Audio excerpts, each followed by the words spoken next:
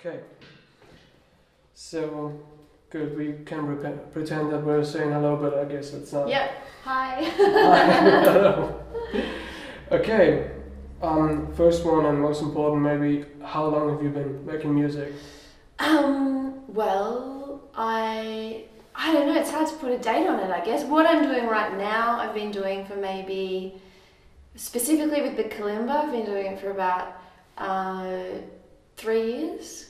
But before that, I was writing songs for like a couple of years before that, and then before that, I actually studied music at university. So I've been making music for a long while. Mm-hmm. But this incarnation is about 3 years old. 3 years old. Okay. Yeah. And okay, next thing, instruments. What different kind of instruments do you play actually? Well, my main instrument is the kalimba, which I have here, which is it's like a westernized version of an African instrument called an mbira. That's a beautiful sound, G major-ish. And I use a loop pedal to loop it, and sometimes I use a Casio keyboard. And I've got some pedals which I have some like bass sounds and stuff, and then I sing and loop my voice, and yeah. And you can you actually play the guitar or something like that? I can play the guitar. I can play it a little bit. Yeah, I've got actually a few guitar songs, but I can never be bothered bringing a guitar with me to do it.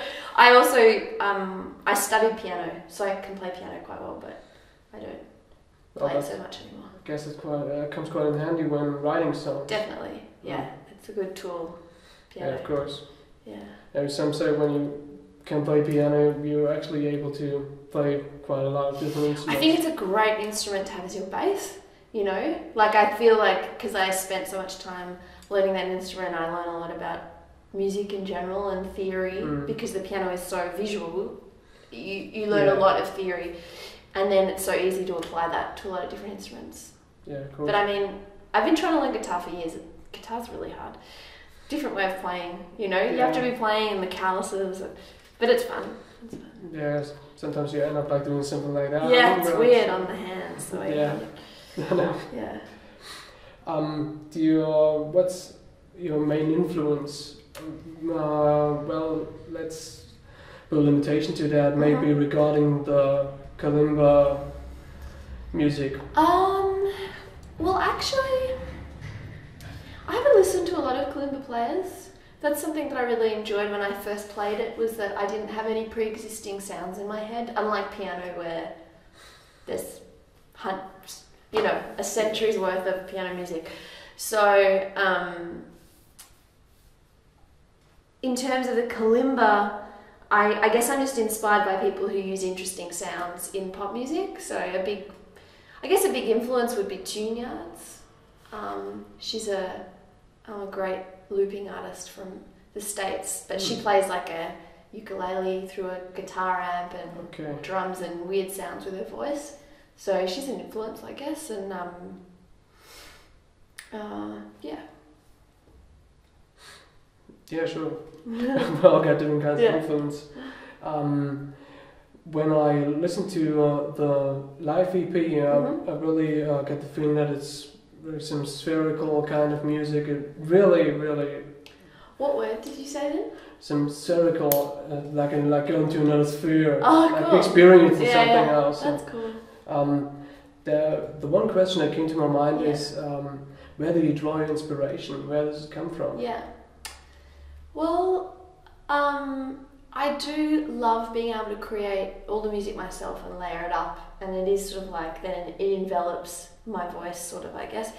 And I think some of those sounds are influenced a little bit by, like, when I was playing piano, I played a lot of jazz and contemporary classical work. So I started around the time, like the last year that I was really playing piano quite seriously, I started getting into George Crumb and Ligeti and all people who do really interesting, crazy things with the piano, like playing inside the piano and putting nails in, and those sounds I found really like mystical and just quite beautiful, because it was sort of otherworldly. And I think that's, even though my music isn't jazz at all. It's really like pop folk. But I think those sort of wanting to draw on those sort of like otherworldly sounds comes a little bit from that. Yeah, I can say it comes definitely. There's, well, I guess I said something like in the review that you can really dream to it. And that's it, really. Yeah. I just love it too. That's just nice. plug in the headphones and then lay down on the carpet and... Cool, that's great. So, yeah, I'm a fan too. Yeah, just thanks. Okay. The next thing is songwriting. How can we actually imagine, or how can I imagine you are writing a song? Just starting off with the piano, starting off with something else? Well, normally, the lyrics always come first for me. Mm-hmm. That's really big. It's really important that I know what the song's about. Okay. So generally lyrics come to me when I'm doing something totally unmusical. So I'm walking to the train station or I'm doing the dishes or, and I'm just letting my mind sort of wander as it does. And then generally something comes that I think I've been thinking about, that I've been wanting to write a song about. And the words sort of come to me, not as a whole song, but just like the idea, and then I'll try and write these ideas down. And once I've got sort of like, it doesn't have to be all there, but once I've got a vague idea what the emotion is of the song or what I'm trying to say, that's when I'll move to an instrument, which could be whatever's nearest. Most recently, I've been going straight to the kalimba and the loop pedal, but occasionally I'll pick up a guitar or, and then see what happens from that. Generally the chords, the music comes from the feeling of the words, the rhythm of the sentences and stuff. That's quite unusual. Concerning other artists, they're always the music is the first thing, and then the lyrics are quite a kind of feeling. True. I think that when I was playing jazz music, I ended up finding it a bit too intellectual, that you'd put chords together because I would, not everyone, but I would think, that should sound good because I know the theory behind it. And so when I started really getting into songwriting, I loved how the lyrics were so important. The actual meaning of the song gave structure to everything else. So I think that's been really big when I've moved into like songwriting. It's been, what's this song about? What's the theme of it? And then I try and let that dictate what comes, because there are so many chords out there. You could make it, I really need that sort of like focus, like what's this about? What does it mean to people?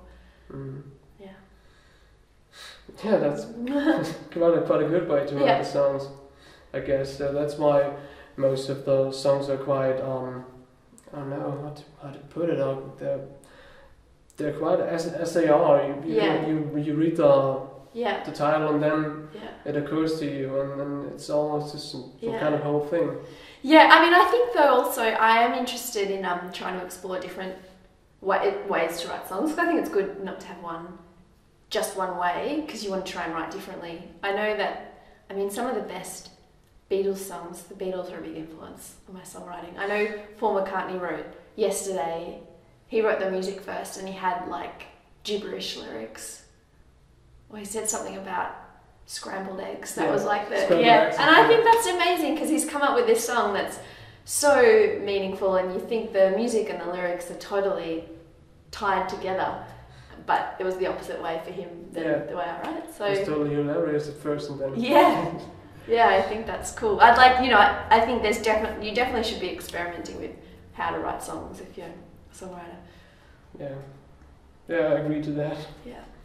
Okay, regarding your recordings, especially the EP, The Garden of Youth, there's something to me that occurred. Is it quite difficult to perform these songs live when you record them in that way? Yeah, well, when I recorded Garden of Youth, which was it was actually recorded in 2010, so it was recorded nearly like 3 years ago now, which feels like a long time. So when I was playing that, I was actually playing mainly with a band, so it was easy to perform them because I had a really great band. I had my sister playing like toy percussion and my boyfriend playing guitar. It was a really fun band, but I started getting into the kalimba around the time that I was mixing that record, so that's why there's no kalimba on it, was because that was like my transition period. So I ended up playing those songs solo when I moved to Europe, and it was actually really fun sort of stripping them back. And just finding new ways to sing them. But now the live show is sort of at the beginning of what I do. So I'm recording a new record now, just started, and it's been really fun. Rather than trying to record lots and lots of instruments and then work out how to play them live, it's the opposite. It's like I've got a whole bunch of new songs now that I've playing live, and now it's just working out, well, how do I want it to sound on a recording? Yeah. But is it going to be real some sort of stripped down version on the record, or do you want to really put some more into it? I want it to really encapsulate the energy that you see at my live show. So it's the heart of the recording is the kalimba and like my voice, but I'm working with a producer, and we're putting a little bit of like electronic beats in it, and little bits of extra color that works in a studio environment. It's really fun. It's like a different medium, but the energy should be the same, and the songs are the same. Yeah. So, yeah. And so you won't have a problem performing them still on live? No. Yeah, the idea is that they're just like, they're a different expression of the same song. Yeah. Okay. Well, I guess the next question is not of the greatest importance, because you're touring primary solo. Yeah. You're touring primary solo. So good, we talked about that. Okay. I'm interested in exploring maybe working with one or two other musicians in the future. But it's, there's a few things I'd like to explore, but at the moment I'm really happy that I know that I can just play my songs exactly as I want them. I don't need anyone else. So that's been really important for my independence as an artist. But I'm, who knows, like in 6 months or 12 months time, maybe there'll be someone playing drums or a bass player or something like that. That would be fun, but we'll see. Yeah, it could be an improvement to the sound. Yeah. Or actually make it sound differently. It would. I can see. I would, if I played with other people who knew my music really well, it could give a real freedom, because I wouldn't then have to loop everything. I could loop the important kalimba parts and then focus on my singing, and then like a bass player and a drummer or someone doing electronic beats or something could then sort of take care of the structure of the song. Yeah. Which could be really fun, but there's a lot of work in getting like a new live show up like that. So that's like a long-term thing that I'm thinking about. Yeah. It would be quite difficult, I imagine. It would just take a lot of rehearsals and coordinating with people. I don't have to coordinate with anyone at the moment. Oh, okay. I just wanted to see the red light on it. Good idea, yeah. Good friend. Yeah. So, okay, it's just like you read my sheet. Plans for touring is the next thing, but we're through with that. Well, okay, new album in the making. You stated that you are doing a new album. Yes, I'm so excited by it. The initial demos are just sounding really, really good. So we're hoping to get a new single out in the next, probably in 2 months' time. Have a new single, and then a small EP will come after that, and then we'll be turning that into an album over the next year. But I really want to get something out so people can hear my new stuff. And I'm working with a producer called Mez Medallion, who's really good in Berlin. So actually read your newsletter. Yeah, it was a newsletter. Yeah. So that's been really fun. I'm very excited about it. So one important question, a personal question actually, towards the outcome, the future outcome. Yeah. Will it be available on physical CD or something like that? Or vinyl? It will Definitely be on CD. I would love to do vinyl. I think that would depend on whether I have a label or something. I'm not sure if I could fund a vinyl release myself because they're pretty expensive. Yeah. But I love the idea of it. So we'll see. Vinyl would really look cool. Yeah, it would be very cool. It would be very cool. Yeah. Yeah, that sounds better, and you get something. It's true, and you get a lovely, really big version of the artwork, and yeah, we'll see. Yeah, I would buy definitely one. Okay, cool. Okay, last thing that is of quite importance. Musical goals. Do you have any musical goals, like, example, are there any people you want to work with or any locations you want to play at?